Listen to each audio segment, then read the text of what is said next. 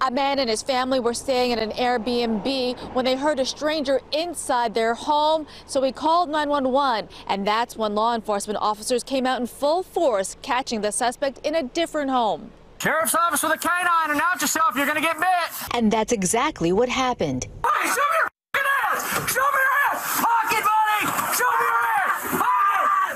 Law enforcement officers spot 47-year-old John Winter hiding in this utility closet of this beachside home along South Atlantic Avenue. You can hear the suspect screaming at the canine.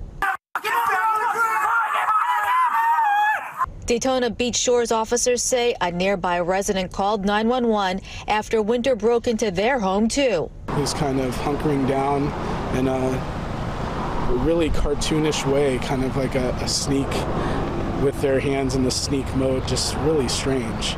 Tyrone Fowler Jr. says he and his family are in town for a wedding and rented this beach home. When he heard a noise, he discovered Winter hiding downstairs. So I get a commandful voice and tell him, hey, what are you doing in here? And his instant reaction is, oh, your friend let me in. Tyrone tells us no one gave the stranger permission to be inside their home and told him to leave. Tyrone says the stranger walked out of the house, down this driveway, and through those bushes. It's really scary to hear. I tried to direct him away from the house before I lost sight of him. He says it's the last thing he expected during a wedding celebration weekend. But it definitely makes for an exciting story.